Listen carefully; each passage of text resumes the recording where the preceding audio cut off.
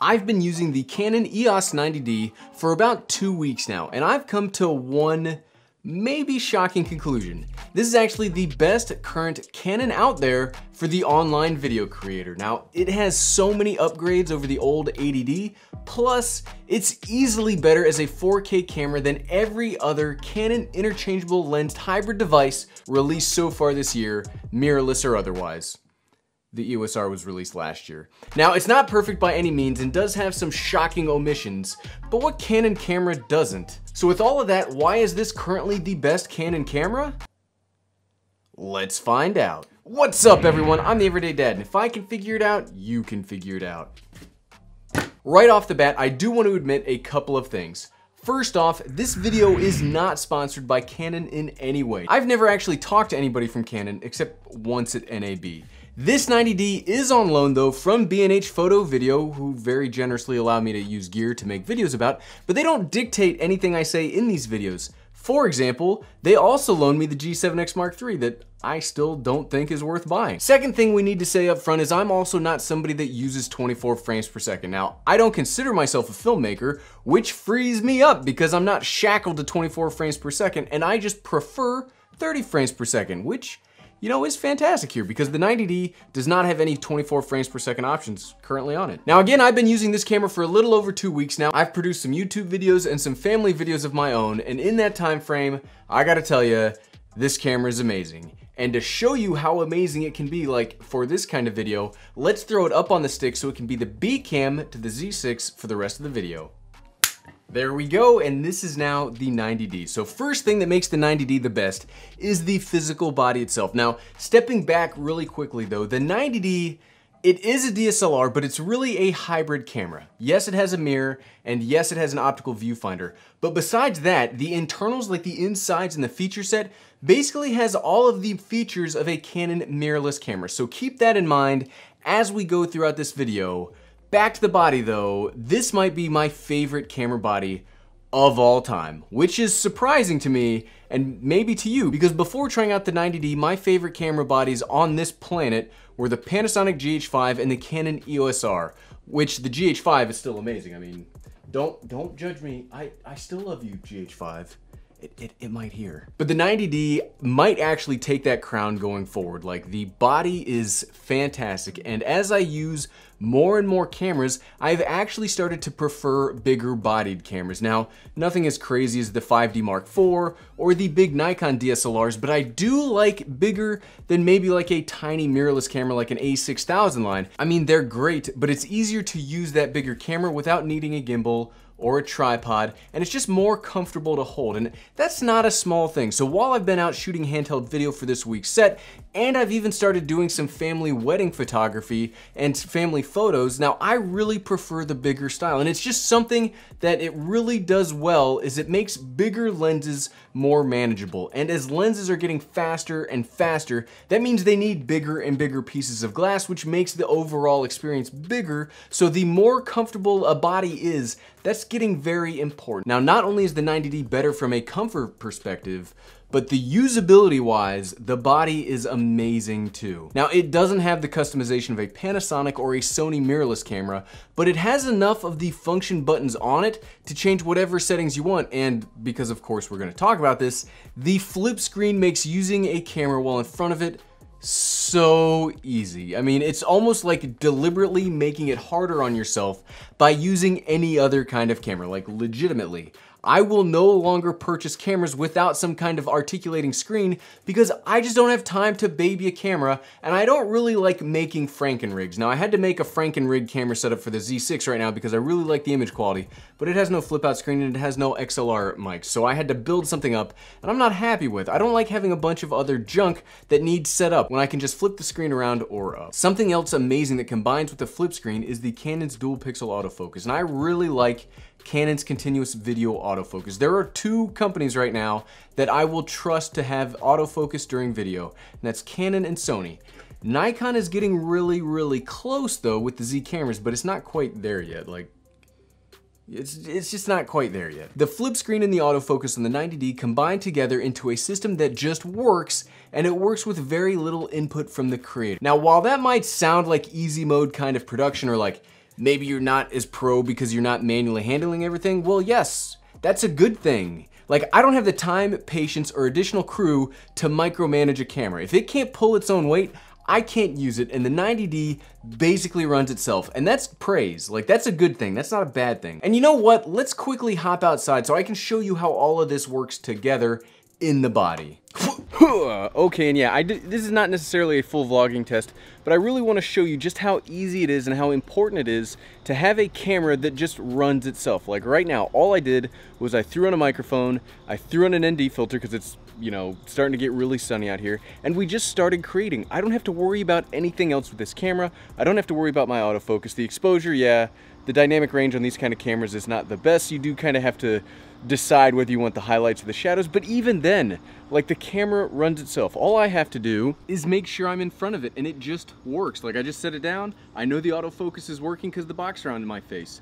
I know the image is going to be good because I can see the screen, and I know the audio is going to be good because I can monitor the audio. I can see the levels from the camera right here, and I'm like pretty far away from the camera, and that's the thing. That's the thing. And why there's so much hate about Canon. I get it. There are things that Canon cameras do that I wish they had. There's a lot. But I don't fault people for using them. If you have the money and you have the crew and you can use like more manual cameras, you can use cinema cameras, you could use a red camera, you can do stuff like that. That's great. That's great, and I'm very happy for you.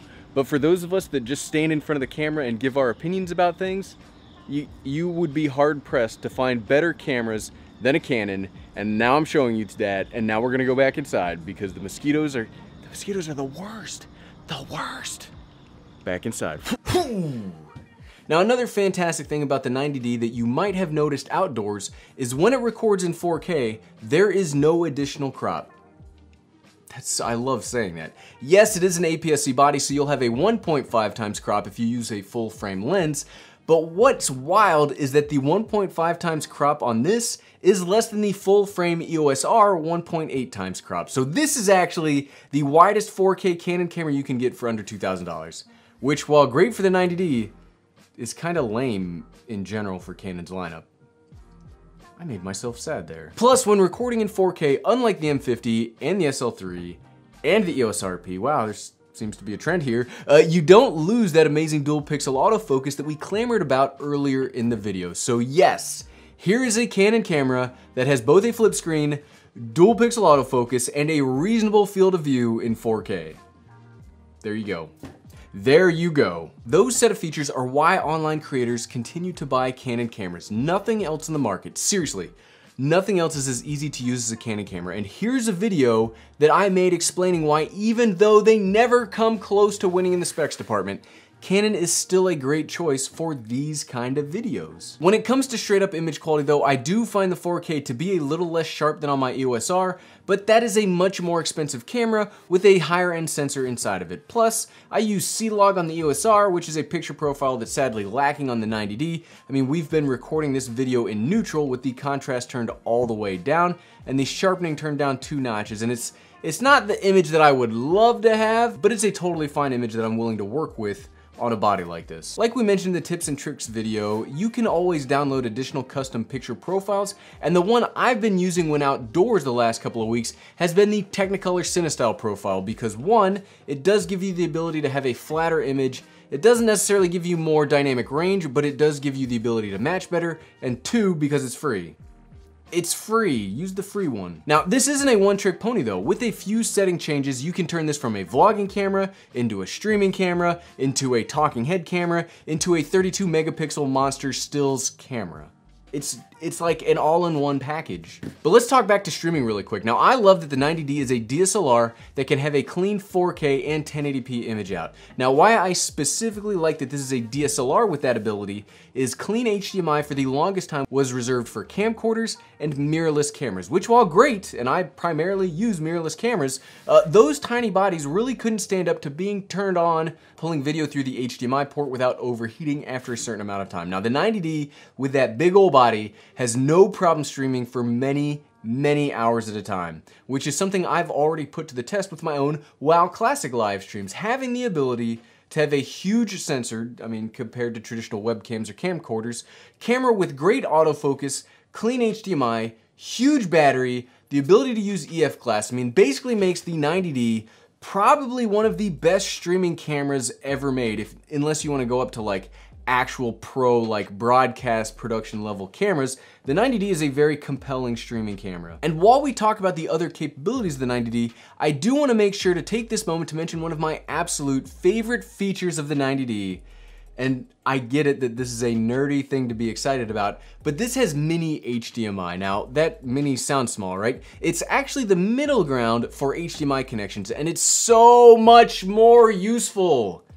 I typed that in all caps in the scripts to emphasize that point. It's so much more useful than micro HDMI. Look, camera companies, if you're watching, some of you do. Panasonic, you're good here. You guys you're already good. Don't worry about it. Stop using micro HDMI connections. Let's just all agree and consider it a dead connection because it's awful. And let's use mini as the bare minimum. Extra points for full though.